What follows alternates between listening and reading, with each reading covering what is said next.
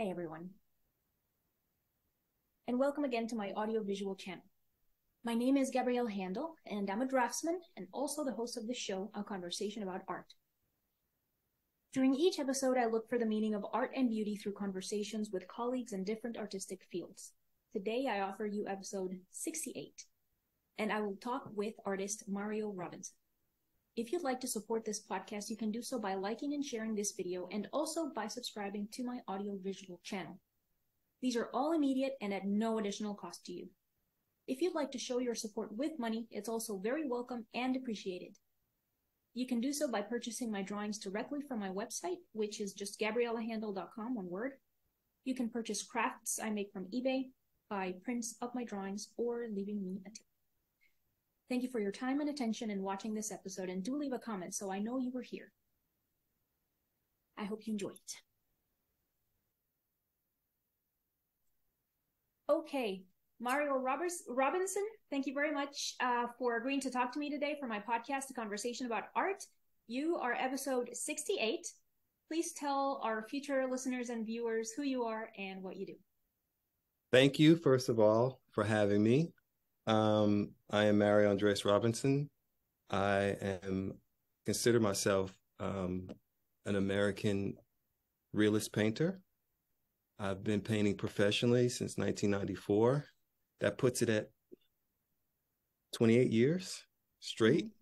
I graduated while I was in the U.S. Army straight out of high school. Then I went on from there to study at Pratt Institute in Brooklyn, New York. And it's been a long, winding road, but we find ourselves here. So I work in a few mediums. I work primarily in watercolor these days, oil paint, and managed to do some drawing here and there. And I wrote a little book in 2015 called Lessons in Realistic Watercolor, published by Monticelli Press, distributed by Penguin Random House. What? Yes, nice. Yes, it was in the Met. It was the Farnsworth Museum. That little book was at the National Gallery of Art. It was everywhere. You know, when you're a new author, it was really cool. That was one of the coolest parts. You know, when you write a book and you put it out there, you get letters from people that like the book. Then you get people holding it up at different museums, and I found it in all different countries. So that's the long and short of what I consider myself to be. I teach, I've shot videos, instructional videos, and, you know, I'm an artist by trade, just say. All right. Well, that is a lot of experience, first of all, from 1994, almost 30 years. Also, thank you for your service. Oh, yes. Yes. Yeah. Yes. So your artistic pursuit overlapped with like being deployed? I look younger than I am. I went into the Army in 1986, which is considered during the Cold War. So there were no engagements at that time. So I had a nice, smooth 4 years, unlike one of your other guests, which I loved hearing how he's using art to kind of merge into civilian life. I didn't. It was a more smooth transition. Okay. So I write in my book, in the intro of my book, and I've told this story many times, and I think a lot of artists can identify with the fact that my parents weren't too thrilled about the unknown of the art world. So when I told them I wanted to go to art school in New York City, that presented a couple of problems. You know, number one, at that time, New York City wasn't the safest place. Right. And number two, art isn't the most reliable profession known to man. So I went into the Army right out of high school at 18, and then I went from there to Pratt Institute. Okay. I surprisingly find it refreshing that your parents' reaction to your wanting to study art, because I feel like most of the guests that I've had so far, their parents have been like really, really supportive. And I mean, my parents were also supportive. Nobody was like, oh, what are you gonna eat and where are you gonna live? I mean, this type of stuff. But it was like the feeling was rather within me, because it's like, because the stigma of it is, I don't know, a cultural thing. I don't know. It's like the stereotype. For whatever reason, the artists that ended up being just having terrible lives and stuff somehow are really, really popular or something. I don't know. But it was definitely difficult for me to end up choosing to study art because of that, like, fear. It's like, I don't know what I'm going to do. It's like, arguably I still don't know what I'm going to do, like, in the present, in a way. So yeah, I find that kind of refreshing. So how did you, I mean, did you have to did you like verbally convince your parents, or did you like prove to them that it's like, no, I mean, it's a career like any other career. I'll show you, look. Yeah. How did that go? Yeah, and I love these conversations because it allows you to reminisce, and you can kind of oversimplify a lot of the situations, the tense moments. So it was, the verbal thing didn't go over too well because during that period in the 80s, parents were, at least my parents were, a little bit more strict. We grew up Christian. My stepdad was a pastor in his 20s. He was in Vietnam. When he came back.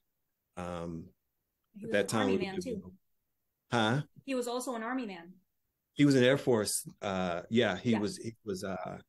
fixed C-130s. He was a mechanic in the Air Force. Okay. So that's how he met my mom. I was born in Oklahoma, in a small town where the Air Force base was, and he was from New Jersey, and he was stationed in Oklahoma, in Altus. And when he got out of Vietnam, we went back to where he was from in New Jersey. So to answer your question, at that time, there wasn't a lot of convincing. It wasn't a back and forth at that time. It was more of to the latter, convincing, getting a trade, going into the Army, doing the things, and then coming out as an adult and going forth on my own. I received a full scholarship to Pratt, which enabled me to be a little bit more independent in my choice. That helped. But it was, and this, I think you're young, but to put it in perspective, we didn't have a lot of research opportunities as far as what people are doing, success stories, maybe even in New York City, which was only like 40 minutes away. I couldn't get on the internet and say, hey, Mom, this person's an artist. Yeah. It was basically books and magazines and art history. And like you said, the examples I would have thrown up there would have been, a guy that cut his ear off. Yeah. Maybe Toulouse-Lautrec hanging out in a bar in Paris. So I'm always encouraged by conversations with younger artists, because the landscape of this contemporary art world has been built up a little bit more as to where the conversation can be a little bit more kind of fact-based and really intellectual, because you have a second generation. You start with Bert Silverman in our area. I'm a tri-state person. So Jacob Collins, Bert Silverman, Daniel Graves, people that have paved the way and started schools, taught at the Art Students League. And then you have a second generation, people that are teaching at Grand Central Atelier, or making a living, not just doing illustration, making a living. So the conversation probably is a little bit easier for you to come from a flyover state and say, why am I going to invest in this idea that you have to go to Philadelphia or New York or even Florence? It's a different conversation. So my situation was more of convincing, being stubborn, and couch surfing, because they didn't understand it. I would get art materials for Christmas and stuff like that. They would support it up to a point, but like as a hobby, maybe. It was a hobby, and it was a kind of like, oh, that's neat. Go away. You made something look like something. You're drawing, and I drew obsessively, so it was just like this weird thing that they thought would eventually stop. So they kind of saw it like as a phase, you think? I think they were hoping it was a phase. Uh-huh. They saw how serious it was. Like I ended up at Pratt Institute because my talent was kind of discovered in fifth grade, and I was entered into a talented and gifted program in sixth grade. And my art teacher, her dream school was Pratt Institute, and she never got accepted. So it wasn't her life mission, but she was like, maybe we can build a portfolio and you can have a shot. And so I worked with her for about 6 years, and that's how I got the scholarship. And she came to the house and was trying to convince my parents, like, this is serious. Let me take them to portfolio day in Brooklyn, which is crazy going back in my head, like, here we are. I think I might have been 15 and we're in Brooklyn and I'm on the campus with her. But she was a big proponent, and we still communicate to this day. She writes me on Facebook, and shameless plug, I was just in an auction at Sotheby's, and she was like, I don't believe this. I mean, this is full circle. This is like, we thought Pratt was the bigger thing, at that time. And then my career has, I've been kind of busy and doing stuff. So every time she sees something, never in her wildest dream as an art teacher would she have, or me, I wouldn't have guessed that. That's really cool. Yeah. That's really cool. Yeah. And I think my biggest thing, just to round this out, from myself to my parents to Mrs. Elvinger, the art teacher, and my family and friends, I really invested a lot into this. So to not have their time wasted, and for them to say, wow, this guy really, had us fooled for a long time. And we supported him. He thought it was going to be something that plateaued and really didn't go anywhere. That was my driving force in the beginning. Now it's just about a matter of sustaining what I have. But getting up that hill was I had a lot of support, a lot of people that really invested in what I was doing. Yeah. What an awesome story. That's really cool. Nice work. Good work. Nicely done. Good work. Yeah, and it is. You earned it yourself, I feel like, my story is very unique because when I hear other people's stories, they're unique unto themselves. Right. Me as a person, we know the facts. We know that brown people are 13% of the population, and in that percentage, in each individual business or profession, especially something like the art world, you're going to have a really small sample size. So I'm not ashamed to say that it's super unlikely that I would be in some of the circles and doing the things that I've been fortunate enough to be able to do over the decades.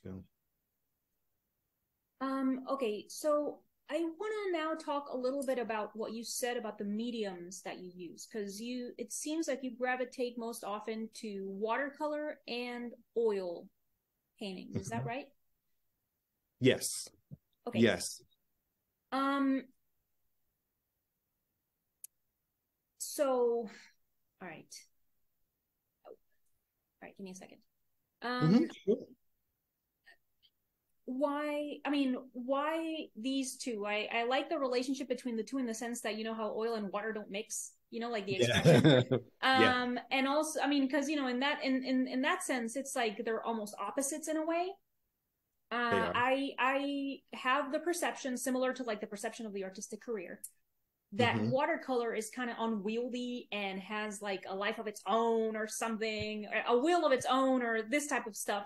Versus, and I'm not that familiar with either one, but with watercolor or oil. But I kind of feel if I was to pick one of them, or if I was to try either one, I feel more capable and confident with oil paint.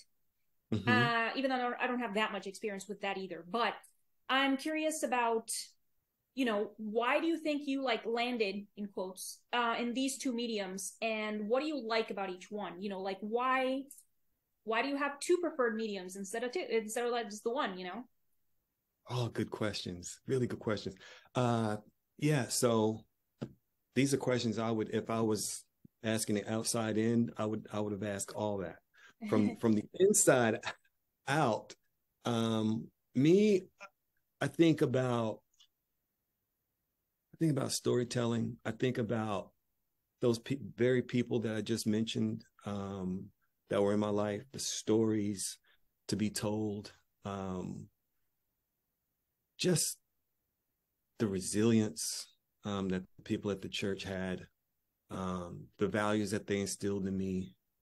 And these were my quote unquote art models, my parents, the places that we loved, going to the beach. So I start there, and then I start to kind of formulate a plan as to aesthetically what's going to bring this thing to bear. So the first 10 years of my career, I was painting pastels.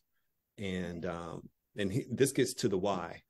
I was trained in oil at Pratt Institute. We would go to the Met, and my painting teacher, Tom Orlando, would teach us, classical painting techniques.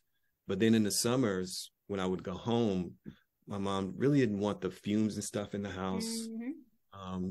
So I had a friend that introduced me to pastel. So I would do that in the summers and I liked it. So I started these cross hatching kind of techniques, and that's how I got kind of known in the magazines and stuff like that, and sold some stuff in galleries.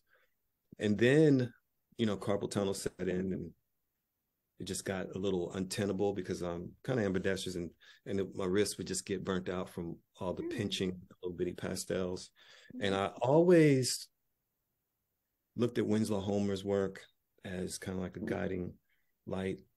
And I discovered Andrew Wyeth's work, and just the light that they were capturing in watercolor, I just couldn't get with the pastel or the oil.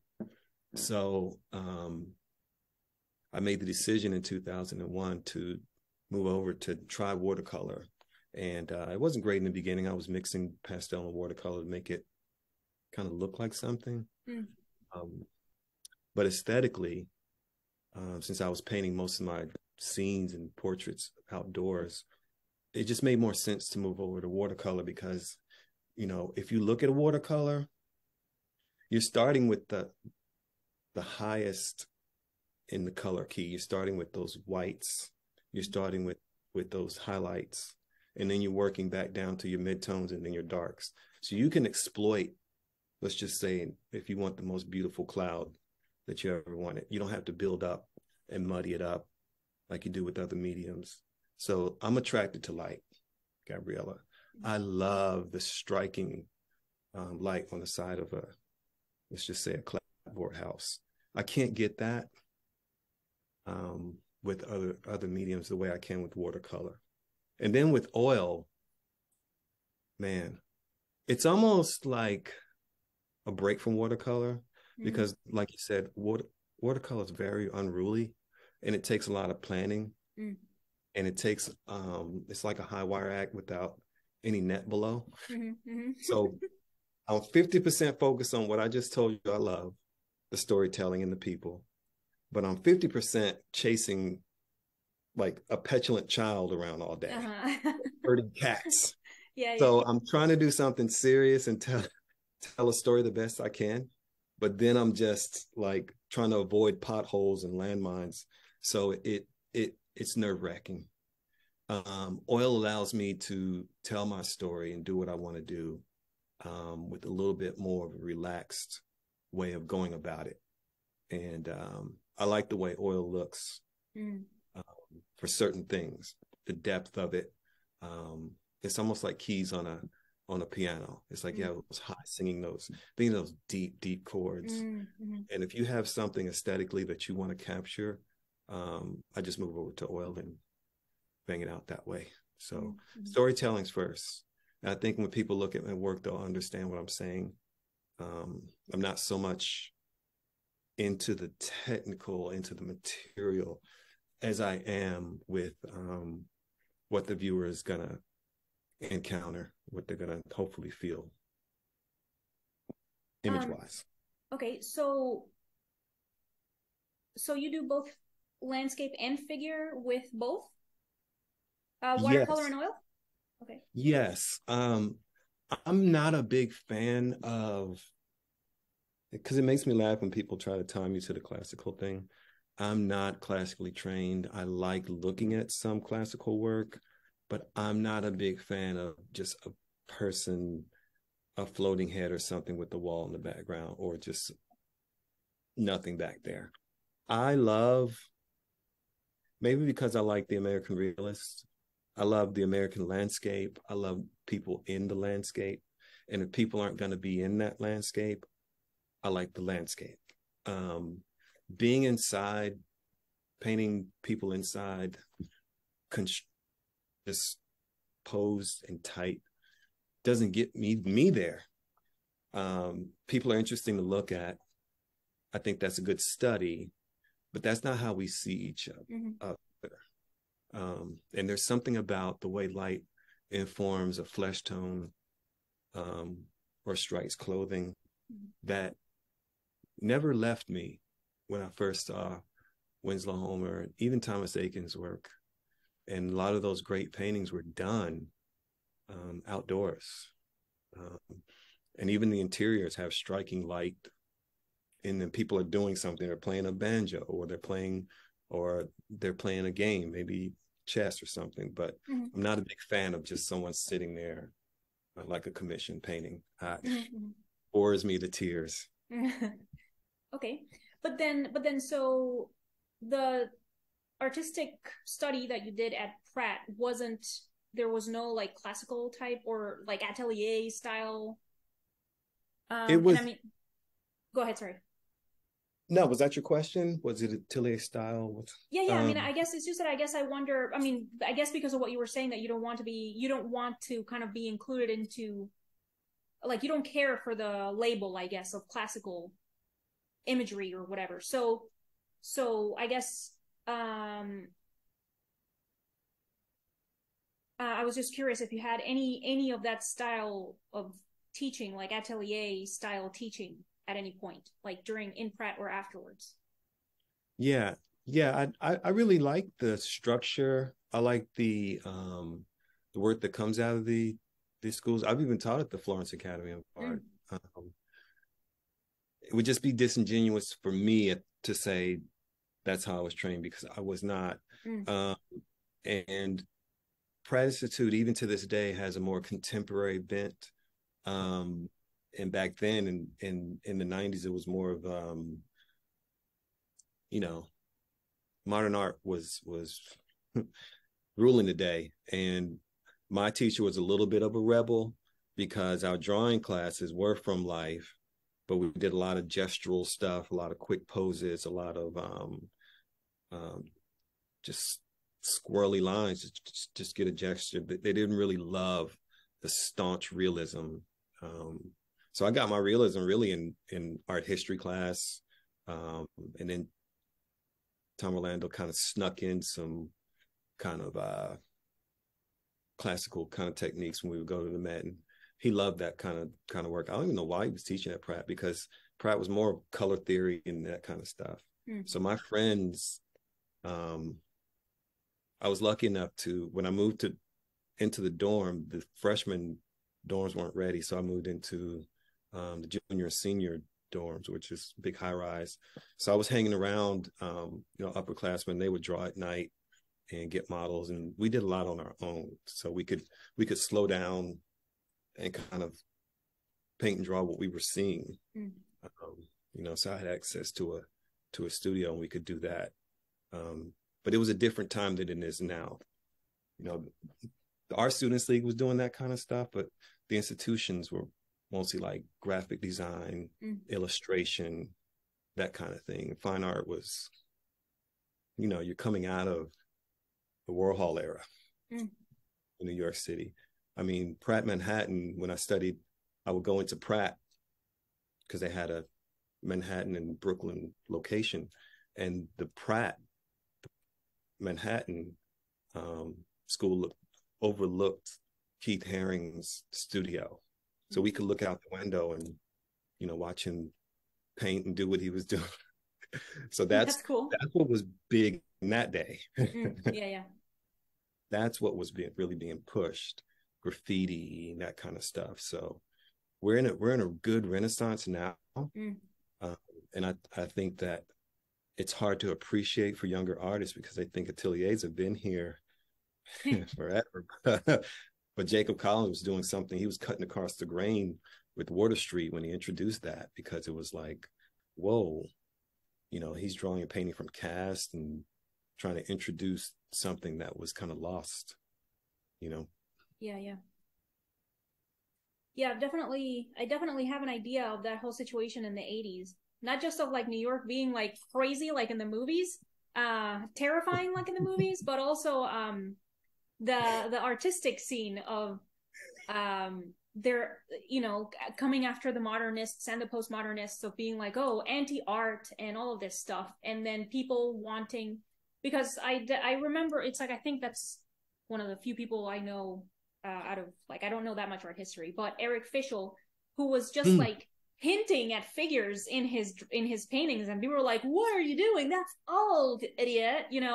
It's like, I mean, why, it seems weird to think about this attitude, especially if it's like, oh, the rebels and stuff, because it's like, if the argument for that modernist stuff or whatever was like, we want to draw whatever we want to draw and paint whatever we want. It's like, don't be so dogmatic with the salon and stuff. It's like, I get that it's a breakout from that excessive constraint and order, but then it's like you turn around and you become like those very same dogmatic people, and it's like it's in my opinion, it's hypocritical, because you're acting like your shit don't stink. That's and it's like, I don't know. I guess at the same time, it's also like this thing about doing something, and it sucks when you do it, but when I do it, it's cool. Or something, anyway, it's like that's like a little ranty thing there, but it's also kind of funny, but it's cool. You're like, yeah, I have heard the term, the atelier movement, because indeed after Jacob Collins, who I would like to have on the podcast, by the way, but I haven't been able to find an email, he was just like super subversive by putting an atelier and teaching this classical stuff, drawing from life and painting from life and studying casts. And now, you can name several ateliers, here and in other countries, and just that's pretty cool. I mean, I would like it if there could be some kind of balance struck of, Good luck. Thanks. Wish you. You said the word, though. You said the word dogmatic.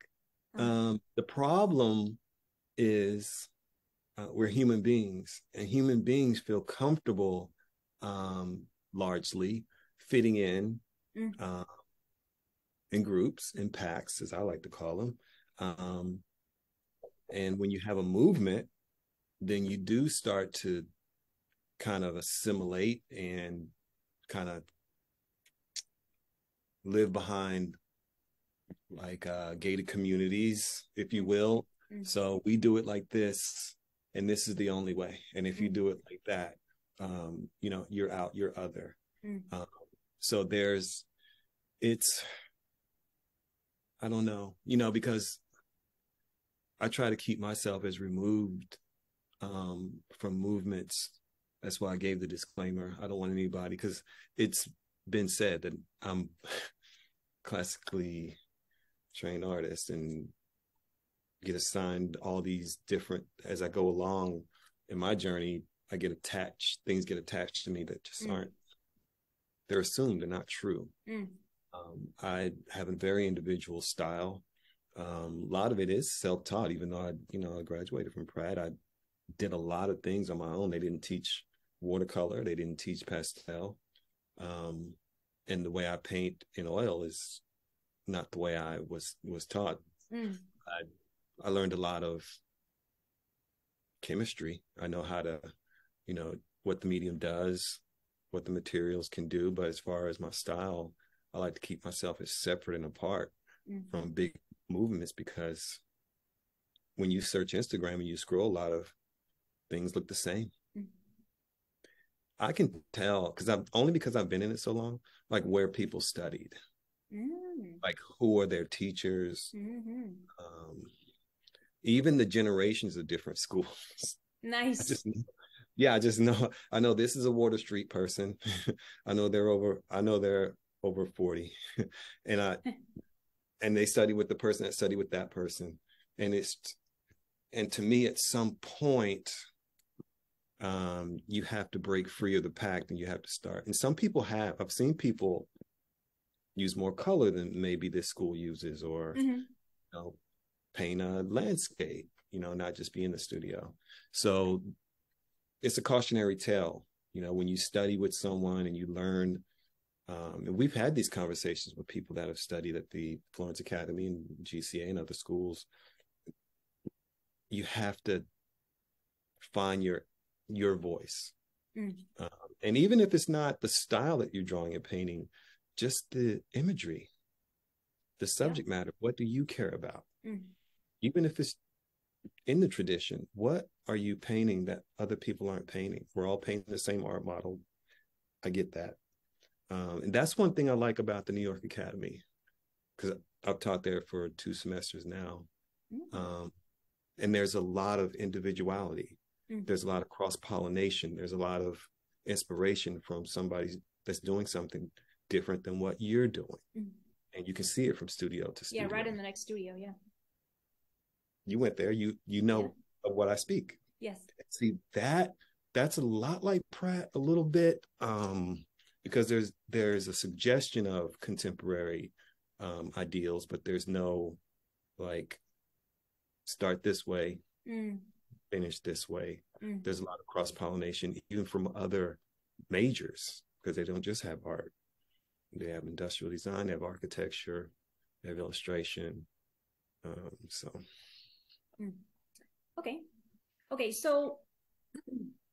Okay, Mr. Robinson, then, but what is art in your opinion? It varies from person to person. If we're talking about visual art, I'm not as open maybe as I should be. It's something that's created by a person, moves you. I don't care if it's negative or positive, or even melancholy. It's art.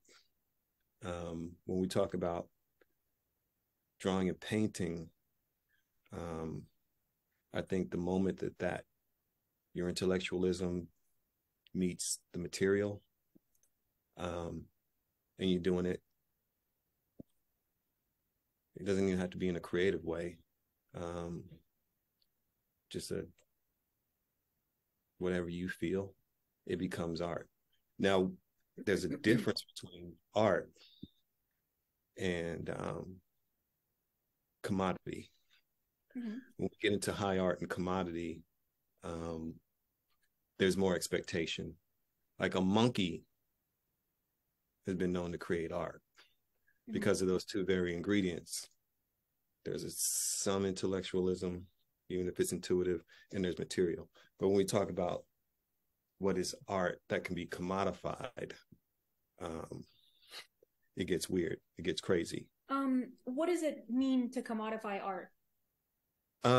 It's kind of putting art in a box, putting it in a holding cell, putting it in handcuffs, because the artist now starts to go from what I just described of just anything or just being free to now I have to meet certain standards. Even if that standard is something as simple as working with materials that are archival. There's a lot of pressure. We all talk about the freedom of being a child. When we first started doing this, we go from that first category that I just described, anything, to now we lose a lot of that childlike expression because we have to support ourselves. we have to make it appealing to someone else. And it can be a gilded cage. So when you commodify art, when you say this, I created this and this is $10, there's an expectation for my $10. Now I get a voice in what Gabriela has created because you're largely performing for me and us, and you are now asking something of us. So now what we get to ask of you is, let it be worthy of my $10. Mm-hmm. And the higher you go from there, you go from 10 to 100, you go from 100 to 1,000. Now you're in a bigger pond. You're over there with people that have been painting for 20 and 30 years because they're charging the same future. They're charging $1,000. Mm-hmm. So does art become commodified when money is involved? Yes. Yes. Commodity is large. Commodities can either be traded or they can be purchased. So there's no way for there not to be an exchange. Mm-hmm. So if you create art, I don't know if you're an artist if you're just giving everything away that you create. Like if you create something, you give it away, and you say, oh, I just create, that's a gift. Mm-hmm. That's a donation. Mm-hmm. And this is largely where I've kind of diverged and pulled all of my work out of every gallery except for one in Washington, D.C., which has a couple of older pieces. Mm-hmm. Because galleries become partakers in that exchange. And you'll hear artists complain, or rightly so, because there are some good relationships with galleries and collectors. But here's an example. Have you ever painted something and sold it, and then either you or another person wishes that you paint another one similar, so it can kind of be a guaranteed sell? I know artists that have, and I have. So when you're dealing with other people, whether it's a collector or a gallery, you have to be careful, because you can start to become kind of like a machine. Mm-hmm. If you're not careful. And then every thought that you're thinking going into every single piece is an exchange of commerce. Mm-hmm. Okay. Mm-hmm.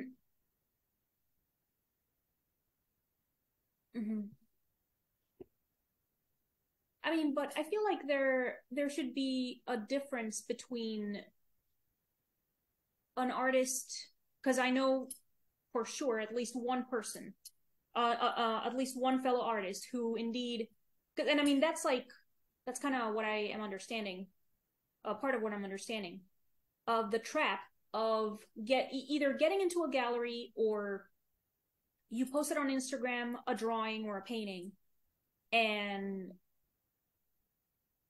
say that you're painting profile portraits, and because you want to draw profile portraits for a little while because you think they're cool, and they happen to be selling a lot either on Instagram or on the gallery, and the gallery is like, oh my god, yeah, keep doing these, are awesome. And then one day you're like, I kind of want to do 3/4 portraits now, I want to explore those now. And then maybe the Instagram wasn't reacting the same way, or the gallery was like, yeah, no, don't do that, go back, keep doing the profile ones.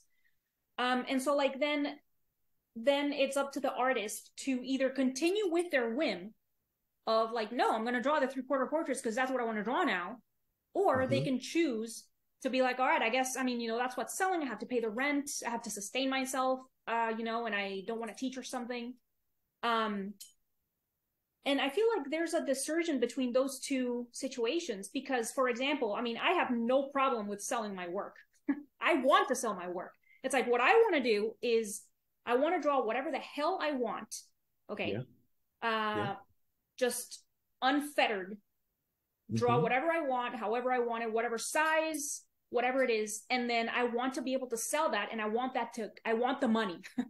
Okay, but I don't want to. It's like I mused about this in a previous episode, in like the relationship, and like what part of the art that we do we try to have it, like you were saying, make it have it sustain you, because I don't see, like, in my opinion, it's not a negative thing, but I have heard it associated in a negative way because of the relationship, because of the impression that we have of work, or like the toil of 9 to 5, Monday to Saturday, the cubicle, the tippy tappy on the computer. It's like that is a negative association, but at the same time, if there's also the association that work is what allows you, whatever form the work takes, that is what allows you to have what is arguably a dignified life. You can pay your rent, you can have a roof over your head, you can get food, you can have a bed, you can have clothes, these things,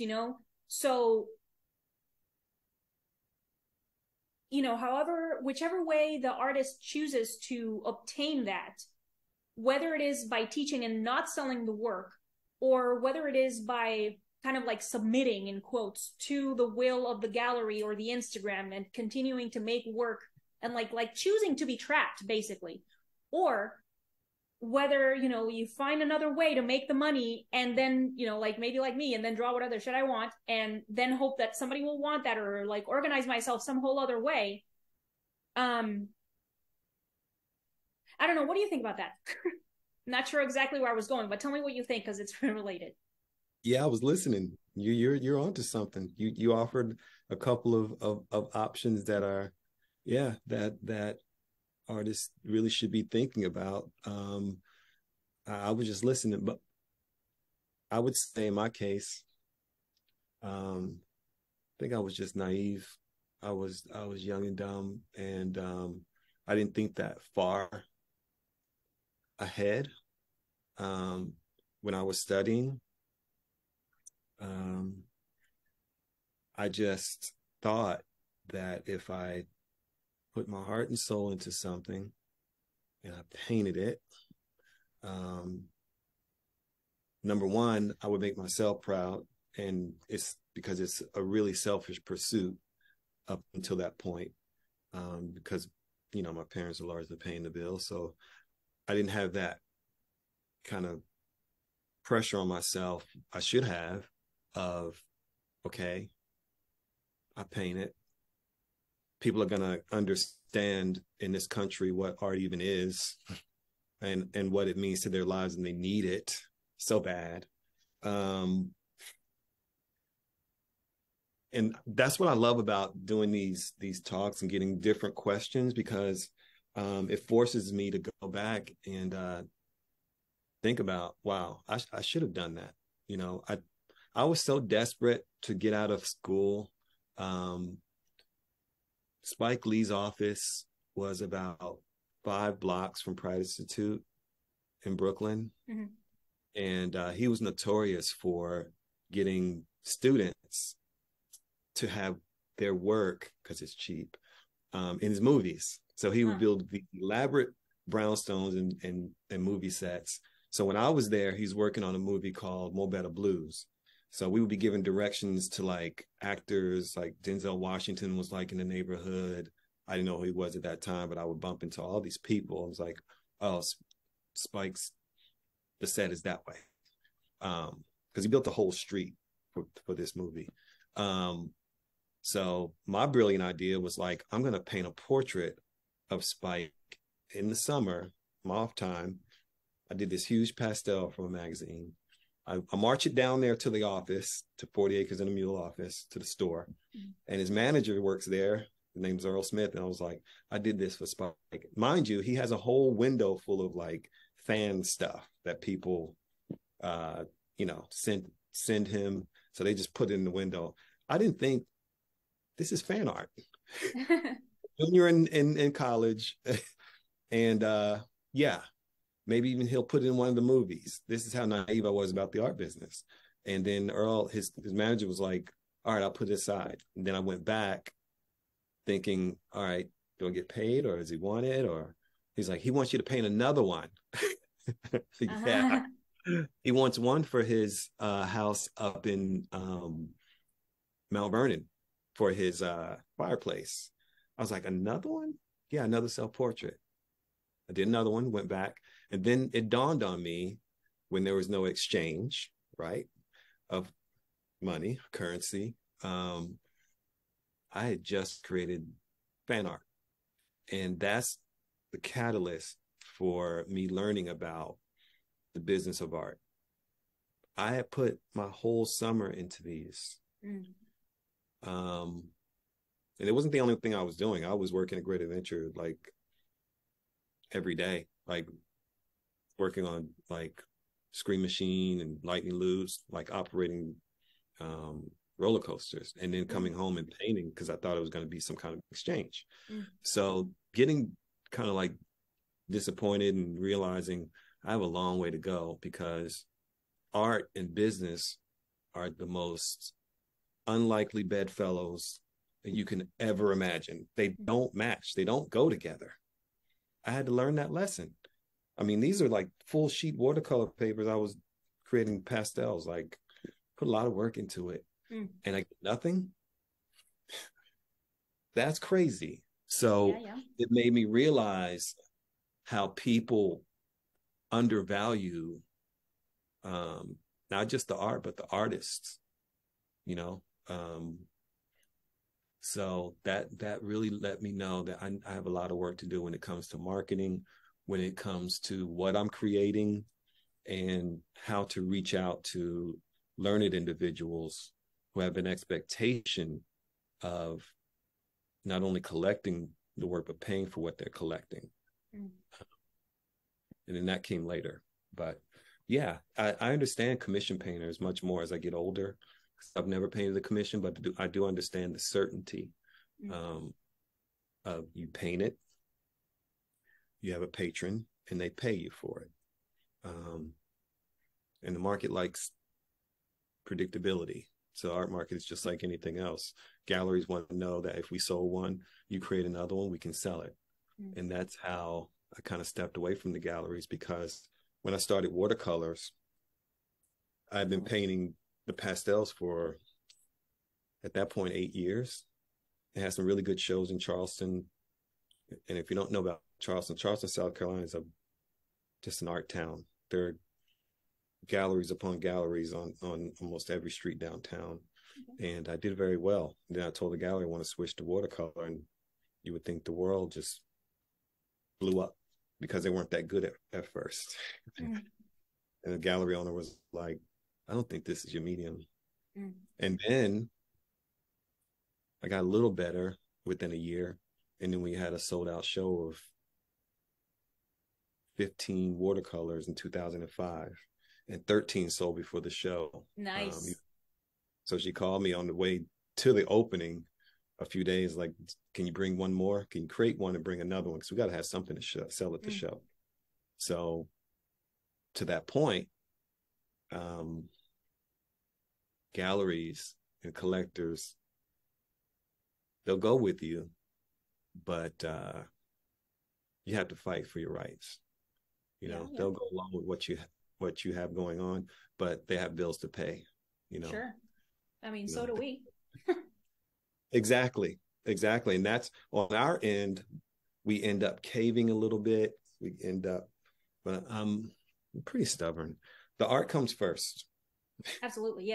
Yeah. No, I mean, in this whole thing about art and business, I am maybe unhelpfully uncompromising because, or, in a way that kind of sabotages what I said I want to do, which is to draw whatever I want and then sell it, and really make whatever I want, because I love to do like crafty shit with reusing whatever. I mean, but it's like, in a way, I probably am sabotaging myself by being so unrelenting in terms of what I want to make. But at the same time, I think the issue of finding the relationship between art and business, and finding something, I mean, similarly to what you were saying actually earlier about a person looking for their voice and finding their voice, And kind of like also that being so available to us in the present because of the internet and TikTok and all of this stuff. It's like, I think it's a matter of finding or thinking or problem solving, because that's kind of what we do all the time when we're making a drawing or a painting. It's like you're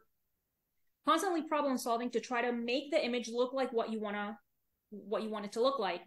So there's also, it's like solving a puzzle. It's like, so then the puzzle, like in my case, would be, how can I make money with this specific requirement of not kind of following a list of like subject matters that a gallery or whomever, or, you know, the popular subject matters that I think I should be doing in order to sell, and just draw whatever I want and figure out a way of selling them. I mean, I don't, it's like what is a requirement? I don't want to compromise what I'm drawing. I want the drawings to be whatever I want. And draw them whenever I want, you know? And in a way, it's like that tension also, like as a further muse, like that tension between these two things that seem to not mix, like oil and water, is like, it's like that tension is the producer of great things, even if it doesn't happen often, because again, it's like difficult to get them to mix. Yeah. You know, something really cool can come from that. You know, there's this person on YouTube that I've been looking at because of her makeup tutorials, that she is a self-taught makeup artist, and she does not put makeup on other people. All she does is videos of her painting herself. And she's like, I get these offers and stuff, and if the email has mistakes, if I don't like their website, if I this or that or the other, I don't accept. I delete. You know, so it's like the era we're in, I guess, with the informational stuff and Instagram and the internet, I think lends itself to, it's like a catalyst that will be able to make something happen between the oil and water of art and business. And I find that really exciting. And it's like, you know, it's not that early for me either. I mean, I'm 40, I'm going to be 41 this month. And it's like, I am still trying to figure something out. You know, because it's not easy. Like, you know, it's not easy to get oil and water to mix. No. So yeah, I don't know. You're at a great age because you're old enough and young enough. You know, you're able to use the technology for something coming from a mature mind. And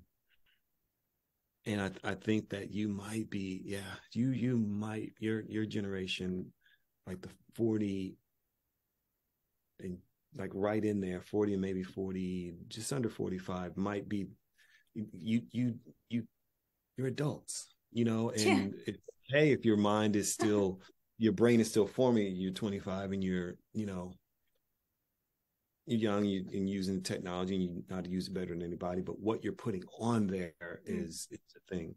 And just to round this conversation out, you know, I think artists, they just lose faith and don't trust fully in what they're doing. In my case, the art really made room for me at the table.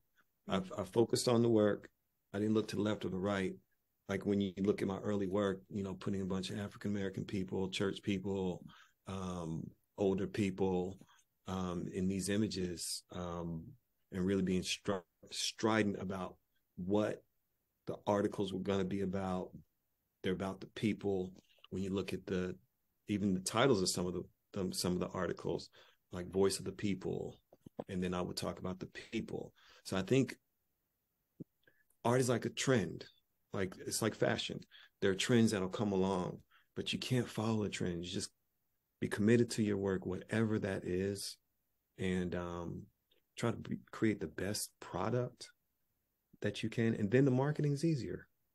That's easier true. to market something of quality. Yeah. But you can't just be all over the place and following things and trying to make it look the most like somebody else's, even if it's a contemporary or historic figure. Trust what you're doing. You know, it sounds kitsch, but you will actually stand out. No, I like that a lot in terms of an artist that is, I don't know, that indeed wants to make their work, their art, their work. That's really good. It's like, if you really want to do that, then yeah, trust that desire, that inward desire. Okay. I want to ask you more stuff. Mr. Robinson, what is beauty in your opinion now? I have my own form of beauty. Oh man. As per our conversation a couple months ago, trying to do this, I lost my mom in January on the 9th. Loss. Thank you. Thank you. I really appreciate that. And I appreciate you being patient, because I've been the last few months just grappling and just reminiscing and dealing with family stuff because of her loss. But when you talk about beauty, it is not just a visual thing. Beauty strikes you like to your core. It hits you in your soul. And there are many iterations and fake versions of beauty that are like the sweetest of candies, and we can mistake that for beauty, but it when you encounter it.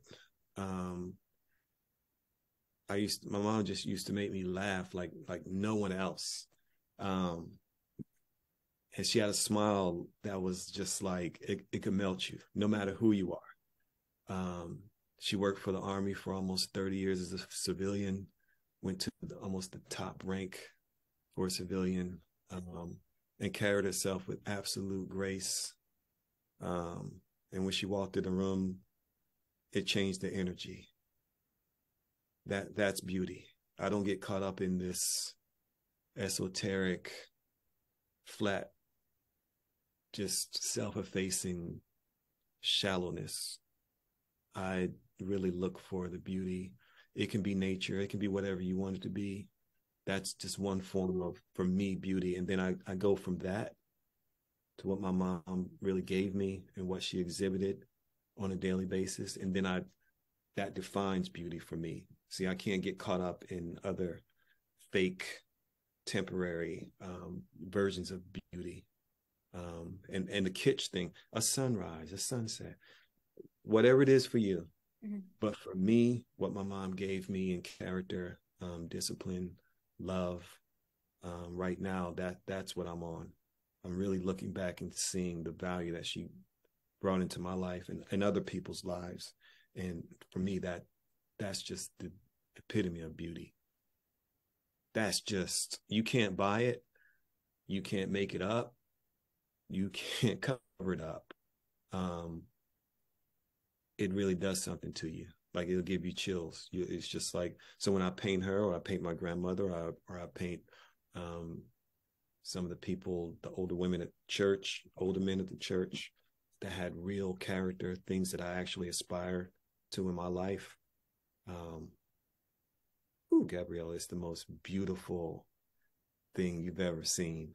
People that actually are living through the travails, the ups and downs of life, and still giving you quality, not only on the weekends at church, but throughout the week in their community. These people are government workers. They're collecting your garbage.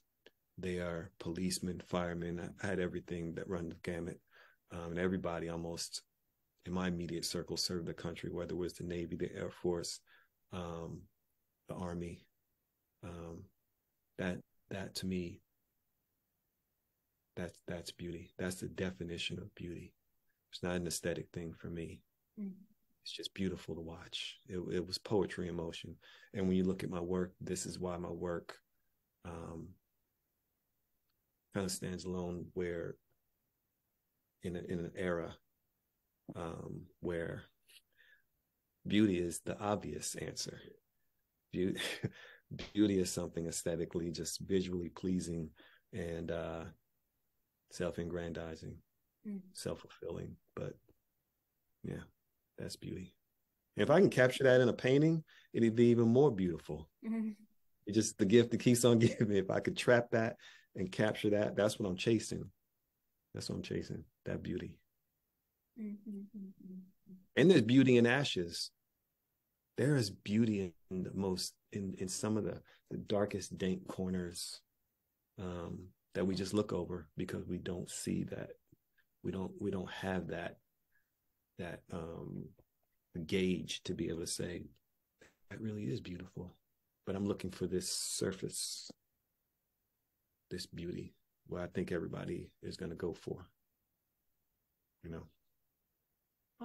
Okay, yes. I like that a lot. I was thinking recently, or I was talking recently with somebody about this whole thing about health, being healthy and taking care of yourself via, whatever changes you do in your life. And the appearance of health, which is like, being skinny, I guess, something like that, which is usually associated with health. But I was thinking, I was thinking, or I was musing about how it's like the opposite of the chicken and the egg, because in the case of the chicken and the egg, it's like, oh, who came first? I don't know. But like, I think we have it wrong with beauty, like kind of like you were musing about, that it's the kind of like the overall actions and some inward type thing that, it's not just like a dictionary definition, but that within of the person kind of leads to them kind of looking beautiful in a way, or makes them seem beautiful, because it's like the way that you were talking about your mom, or just like these other individuals that you're surrounded by, that you're just like you're amazing, when you look at these people and you're just like, you're the best, and it's like that makes them pleasing to look at, or just one enjoys their company, their presence. And it isn't, like you were saying, it isn't strictly the visual. And I think we tend to confuse, because the result, like the end result, is the pleasure we get from looking at these individuals that are amazing people. But it isn't because they look in a way, it's because of what's within them. You see what I'm saying? So it's like I'm starting to get to think that perhaps it's a confusion of where the beauty is located, and then the effect. So it's located within the person and in the person's actions and this, the behavior, demeanor, this type of stuff, and then that has an effect on their outward appearance. So the reason for which I brought up the health and beauty stuff is because if you have a person that is just unhappy and very unhealthy, whatever they look at on the outside, and then you have like the same person when they have a good life, they're happy, they're healthy, good decisions, the healthy version of them is obviously more attractive and more good looking. Yeah.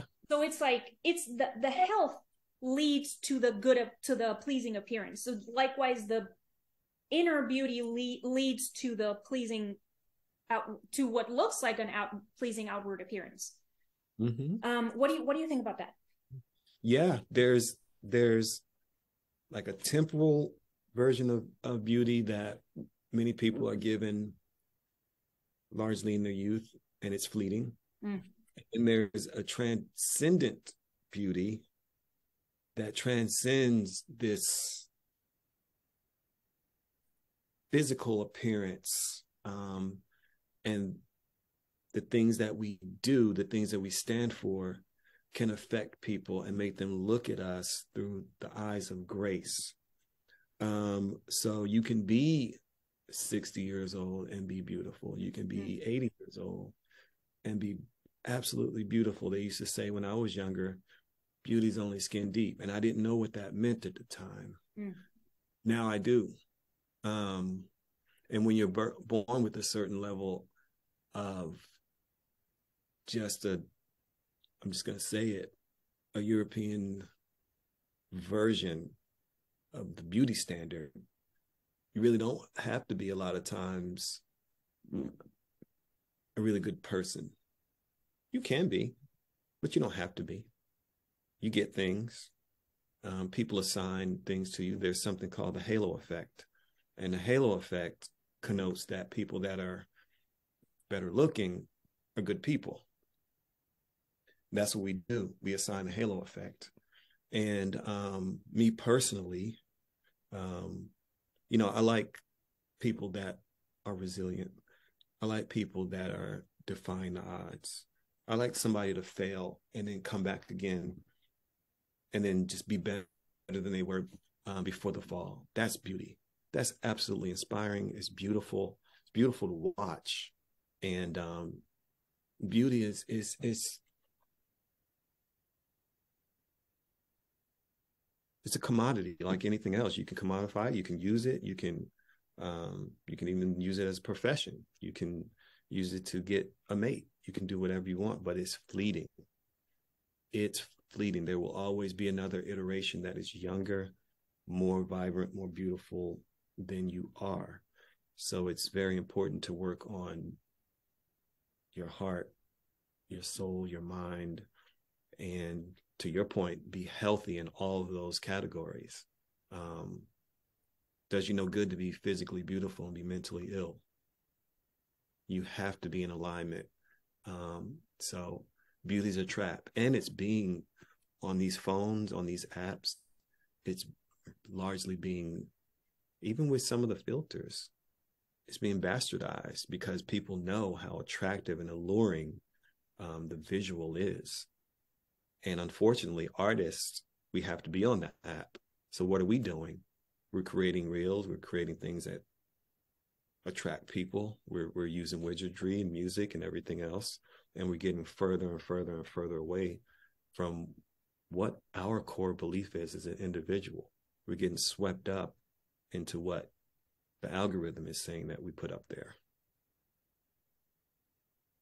I just refuse to negotiate with terrorists. I am going to be doing what I did when I came into this thing. I'm going to use the technology for what it's for, but I'm not going to let it rule what I'm doing, just like I'm not going to let the galleries do it. Okay. Well,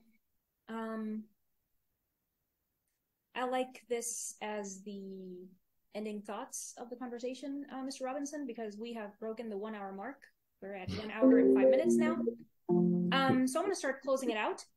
Why don't you tell our future listeners and viewers, what are you up to lately, where your work can be found, any projects you're excited about, you want to add anything?